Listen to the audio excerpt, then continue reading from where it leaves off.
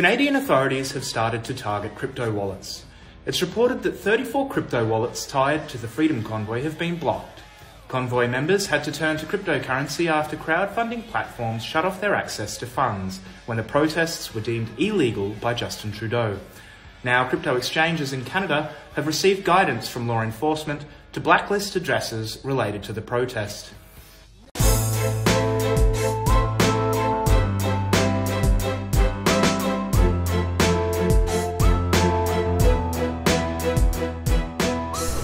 What up, Vigilantes? Things just get crazier, huh? We thought what was happening in Canada was crazy enough, and now we are dealing with a possible world war. Some will say we are already in a world war. My condolences and prayers go out to everyone suffering under tyranny. It really sucks. I'm really sorry. But it seems as if people are starting to wake up regarding crypto more and more each day. And so, as a gift from the Crypto Vigilante team to you guys, we have a free issue. And it's in the description right here. You just go to the QR code right here. You'll be able to read a very special issue where we give kind of our secret sauce and what we teach our subscribers to everyone now, because things are just that bad. You know, everyone needs this information. People need to know about sound cryptocurrencies that are actually private by default, and to know how to properly use crypto. Recently, Senator Ted Cruz spoke at CPAC about Bitcoin. So we need to decentralize, we need to break it apart. It's one of the reasons why I am so bullish on crypto, on Bitcoin, because it is decentralized and not controllable. And let me give a fantastic example. So Justin Trudeau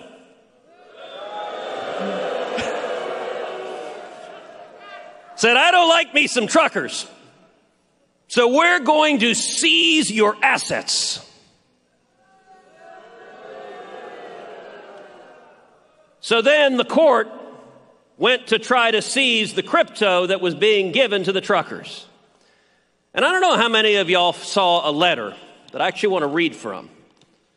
It's a letter from a company, Bitcoin company called Nunchuck. Here's part of the letter. Dear Ontario Superior Court of Justice, our software is free. We do not collect any user identification information beyond email addresses. We also do not hold any keys. Therefore, we cannot freeze our users' accounts.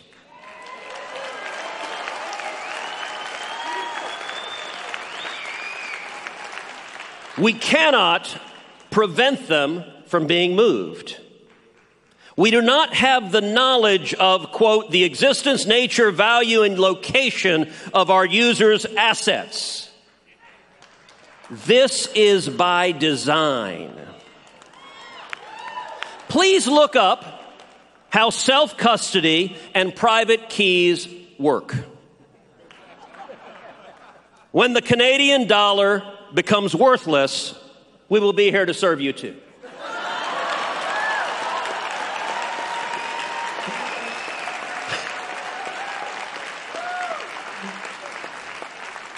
That is spectacular. By the way, contrast that to the craven, sniveling response of corporate America. When some whiny snowflake tweets at them, they go, oh my God, I'm sorry. Like, God bless you saying to the government, go jump in a lake. That's how our country was founded. That is powerful. By the way, that is also why China recently banned Bitcoin because they can't control it, which is the exact same reason Elizabeth Warren hates Bitcoin. The Chinese communists and Elizabeth Warren, they both want to control you. Your assets, your savings, your speech, your life, your children, every decision they want to control. And so we need to break up the means of controlling the citizenry. And he was right. He was right in that communists hate competition. And communists all over the world, including communists in the United States, want to control every aspect of your life. That is exactly what they want to do. That's all they want to do. Senator Cruz read off a letter from a Bitcoin company where the Bitcoin company was teaching Canadian bureaucrats about custodial and non-custodial wallets. Now, it's important to understand one thing, guys, that you need to be ahead of the game in crypto. BTC, Bitcoin, and any Bitcoin protocol is not private at all. If you are in a position or in a place in the world where you have to run away from tyranny, like a 1930s Germany situation, then you kind of don't want to use BTC. You don't want to use Bitcoin Cash, Ethereum, BSV. Why? Because these are transparent ledgers. Transparent ledgers with optional privacy. So you have to be very careful, because there are a lot of Bitcoiners out there and a lot of quote-unquote crypto gurus that lie. They lie to you and they'll tell you that Bitcoin is private, that Bitcoin is private enough, that Ethereum is private, that Bitcoin Cash is private, even that BSV is private. But if you are in a situation where you really need privacy, you want to stay away from those coins, from those networks, from those transparent protocols, because they are not private. If anything, they are very dangerous. You need to get something like a Pirate Chain, or a Monero, a Wownero, or a Dero. Something that is private by default, with optional disclosure if you need it for your business. Optional privacy is no privacy at all. And so we put together this packet for you guys. It's cryptovigilante.io/convoy. And it will teach you the basics, what you need to know to survive and thrive during and after the dollar collapse with crypto. Now, the problem is that people are so caught up on the thriving that they don't realize that we are in a very serious situation worldwide. We first and foremost have to worry about the surviving, because these tyrants are not going to stop. Everything that is happening right now revolves around the banking cartel realizing that they are at their end, that their dominion over finance is over,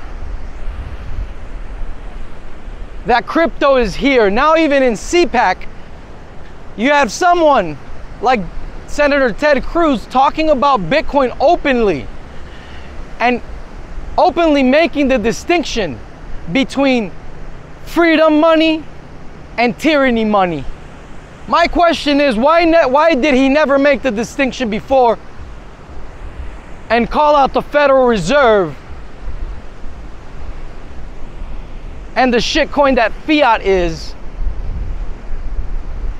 The truth, guys, is that lines are being drawn, and there will be a lot of fake, there will be a lot of controlled opposition and people that you think are our allies, but they really are not.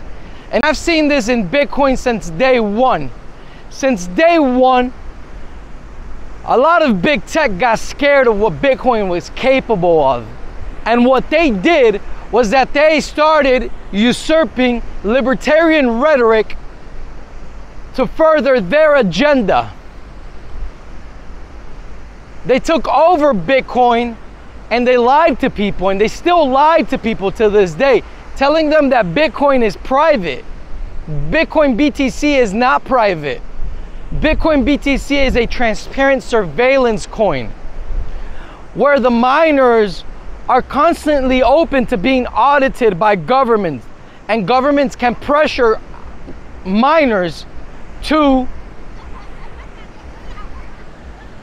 censor transactions on the network. You don't believe me? It has been happening and it will continue to happen. A lot of people don't know these things. A lot of people think that the Lightning Network will be their savior and will bring privacy to Bitcoin. It will not. Chain Analysis just published a report where they show how they are tracking and tracing everything regarding the Lightning Network. Over the vast majority of Lightning hubs in the United States are literally outside Washington, D.C. and Virginia, where the State Department literally has their home. So in other words, the vast majority of Lightning hubs are run by the CIA, but no one talks about that. You guys are all playing within glass houses. You guys are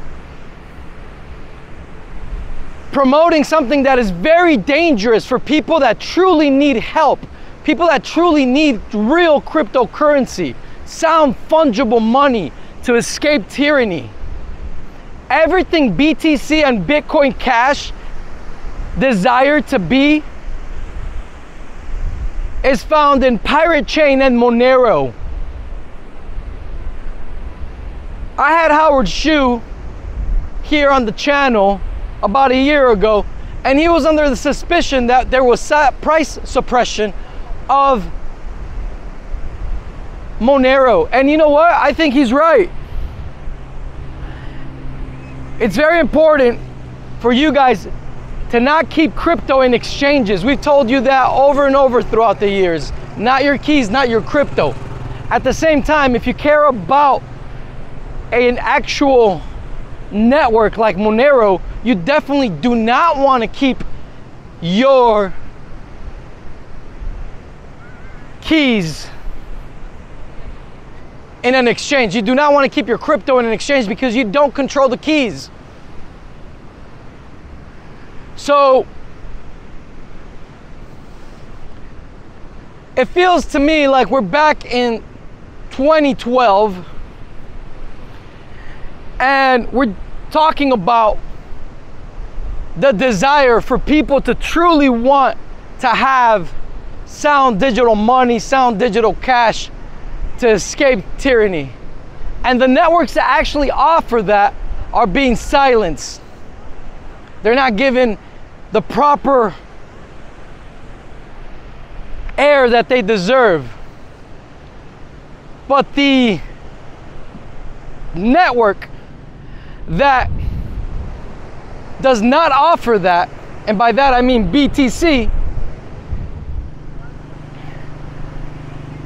that is lauded, that is something that even big tech is for. So it's a big deal, guys, and it is for that reason that we created the Crypto Vigilante, so that you guys may have a place, may have a home to actually focus on what matters most in crypto.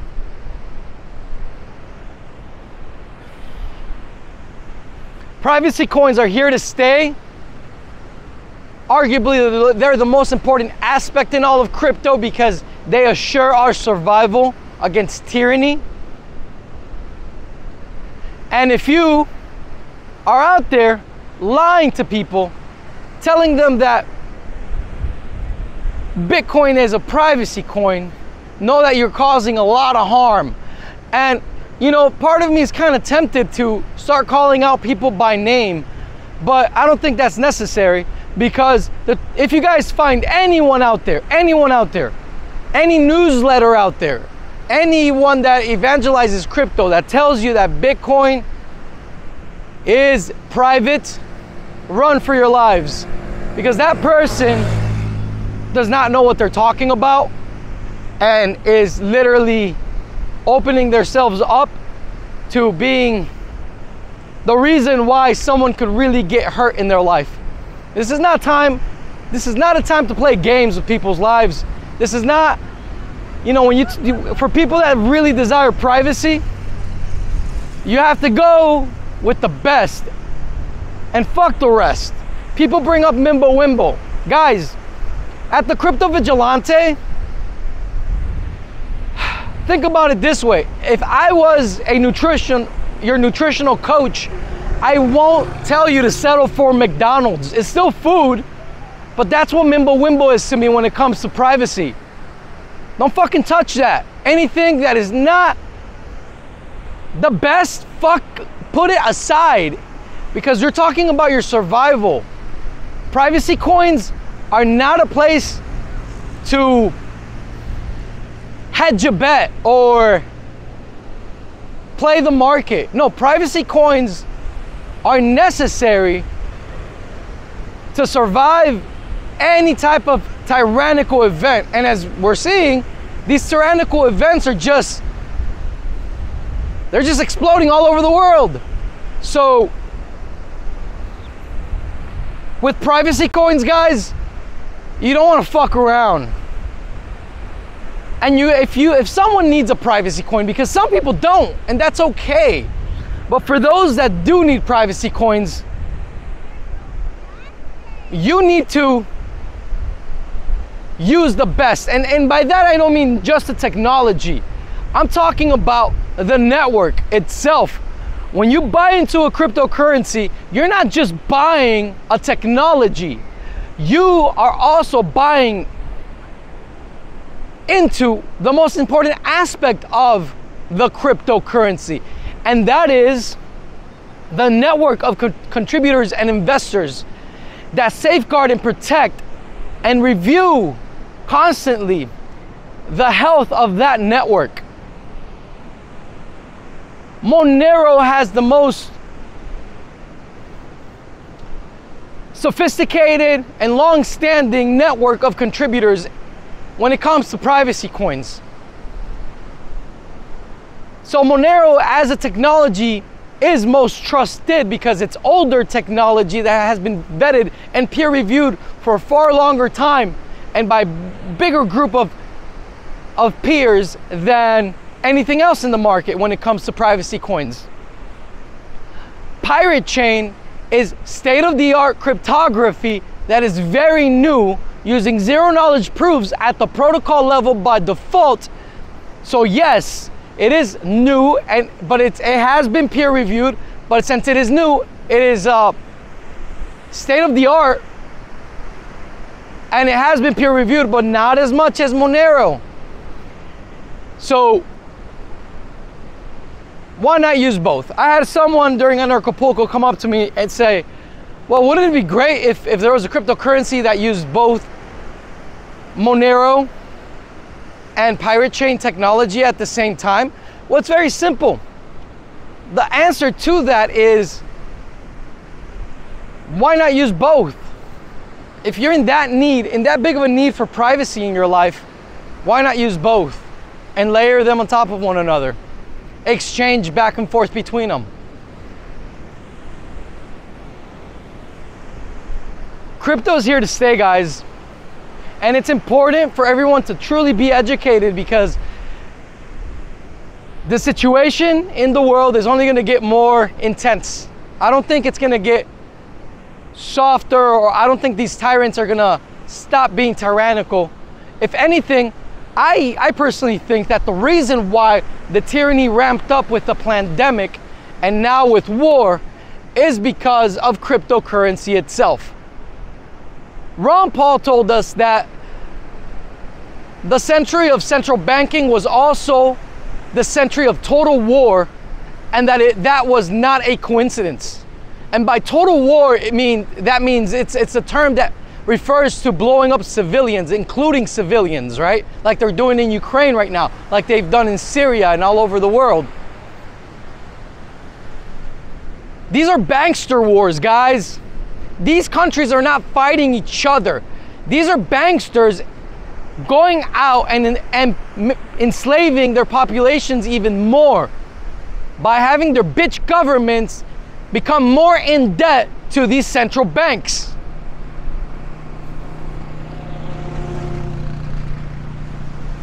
You guys know by now that I don't like BTC. I don't. I call it the Bitcoin of the establishment because it preyed on honest libertarians under the pretense of it being a privacy coin and under the pretense of it changing the protocol of Bitcoin in order to be decentralized.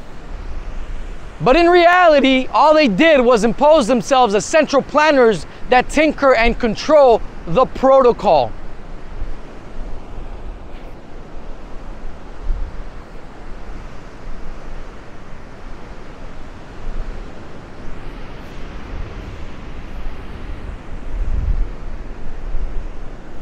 The best we can do, guys, is educate each other. And that's why we're opening ourselves up even more at the Crypto Vigilante in our offering. And we have some surprises for everyone because crypto's moving so fast that I think you guys deserve more.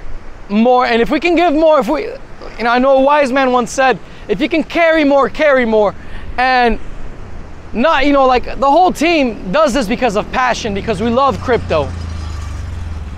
And we feel that we want to step up even more in our offering, in our education to you guys. So we will be making announcements soon, but for now, go to cryptovigilante.io/convoy and teach everyone about how to properly use crypto in these times of tyranny. Till next time, guys, peace, love, anarchy. Bye. I have to say, I think cryptocurrency and Bitcoin mining provide enormous opportunities. They're creating vast amounts of wealth. They're creating a hedge for people against inflation. Inflation is a growing concern across the country. They're creating entrepreneurs in all 50 states. I'm also particularly proud that my home state of Texas is becoming an oasis for the blockchain community, for Bitcoin miners, for innovators and entrepreneurs in the crypto world. Unfortunately, the one thing that is capable of screwing all of this up is the United States Congress. And I have deep concerns that Congress is already in the process of doing so.